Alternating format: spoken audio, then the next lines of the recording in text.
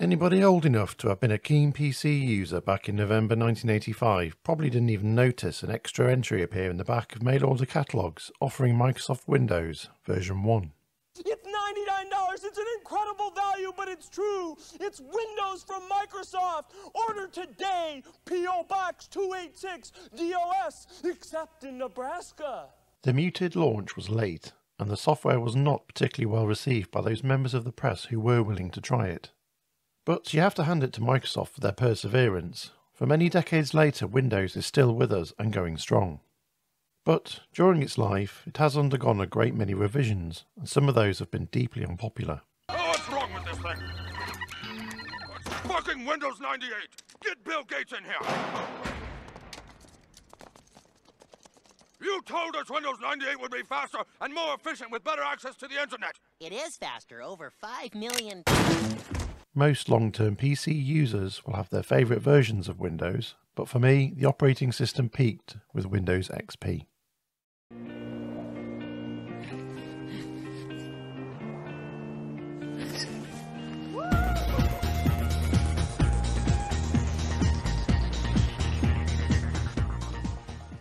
XP is surprisingly old now. It hit the shelves back in 2001. It combines the solid pedigree of Microsoft's professional NT operating system with a friendly and easy to use interface aimed at everyone from novices to experts alike. XP is remarkably well optimized and efficient with resources, needing only 64 megabytes of RAM, a Pentium 1 processor and 1.5 gigabytes of hard disk space to operate. Compare that with Windows 11, which needs 60 times more memory, 40 times more hard disk space and a vastly superior multi-core processor. Yet, it doesn't actually seem to do an awful lot more than XP does. XP is delightfully devoid of all the bloatware, tracking and metric harvesting that seems so embedded in Windows these days. I like XP and I still use it a lot, but what can you actually do with it today? Well, to help answer that question, I'd like to introduce you to my main Windows XP based PC. By today's standards, this PC would be considered e-waste, but as an XP machine it is an absolute monster. It has twin 2.5 GHz 4-core Xeon processors from 2008, with a TDP of 50 watts each. The 4 GB of memory run at 1333 MHz, and the hard drive is a small solid-state SATA unit. The motherboard provides expansion slots in both 64-bit PCI-X and also PCI Express. The graphics card is a very modest little NVIDIA GT740. There is no floppy drive, but a DVD drive is present, as is a multi-card reader. Let's fire it up.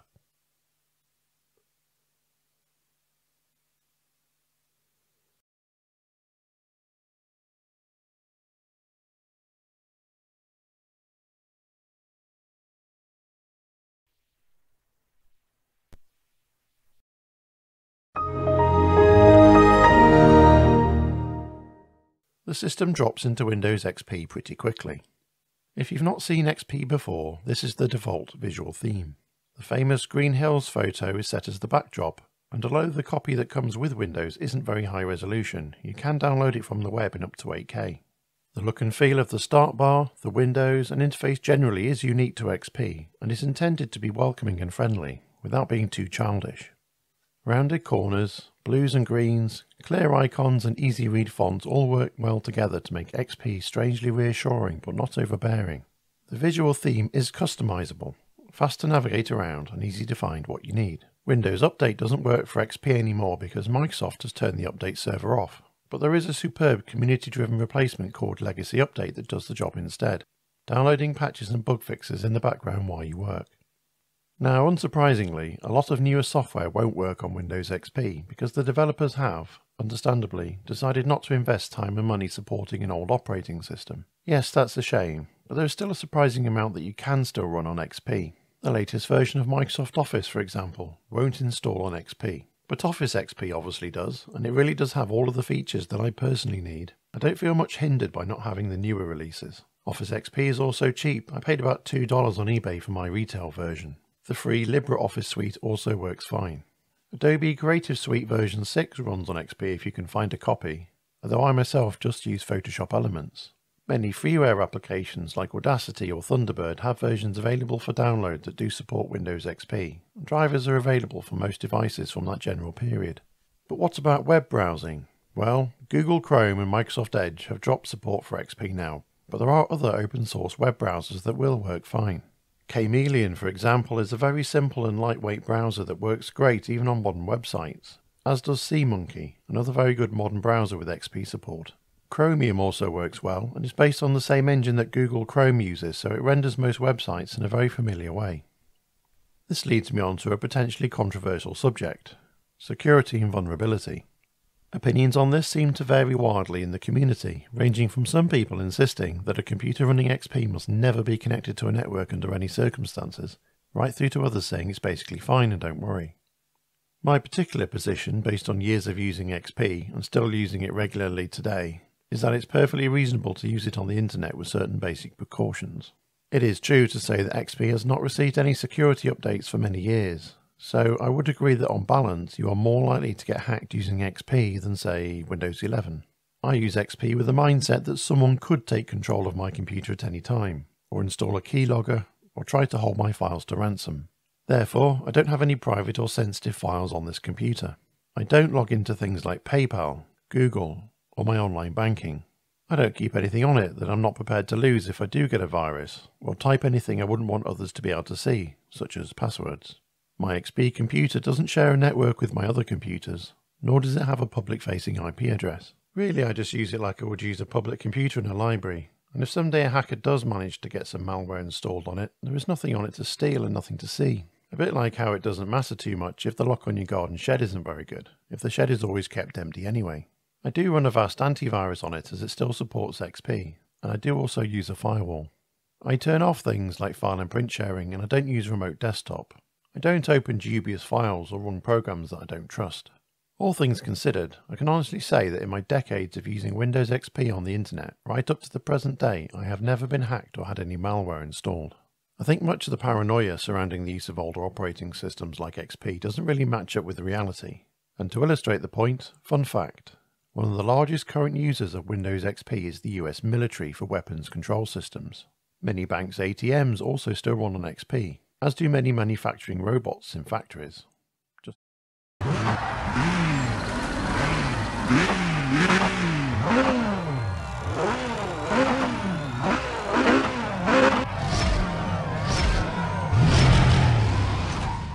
So let's talk about gaming. This is a fantastic use for an XP machine today, because XP's era was so rich in excellent titles with legendary gameplay.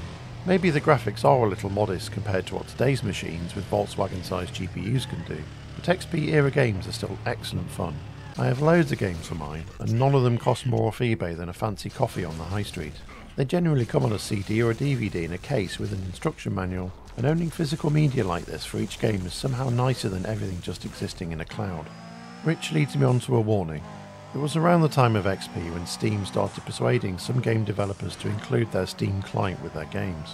This means you need a Steam account, so that they can track what you're playing, how long you play it for, how far you get and so on, so that you can be presented with tailored adverts for new games.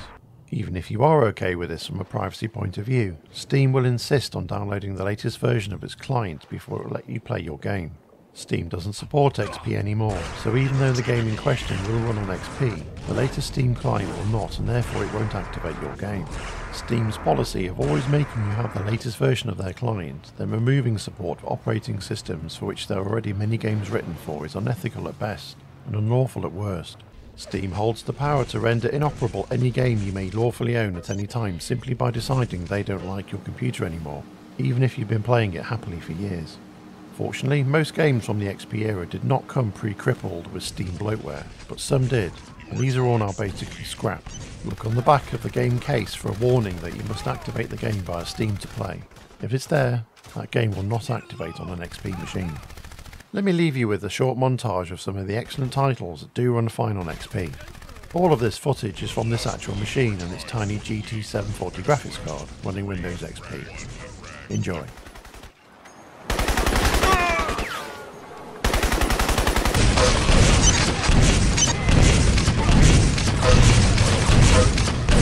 Excellent.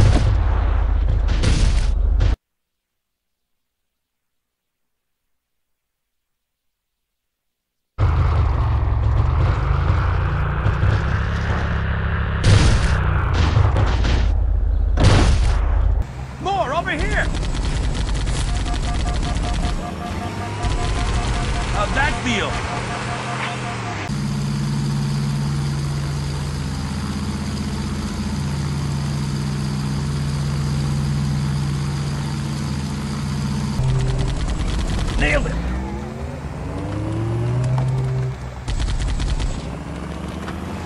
Stay on target.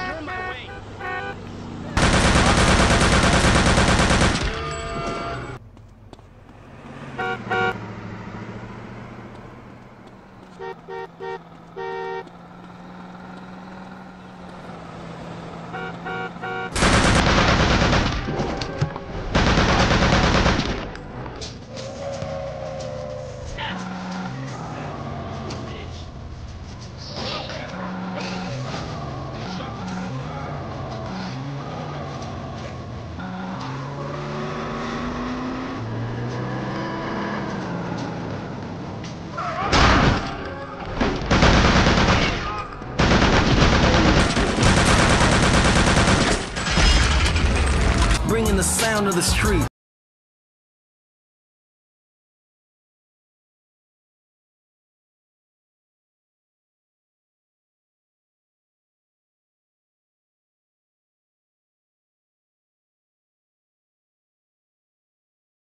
Oh no! Nice and cold, thanks, man. Can I have this?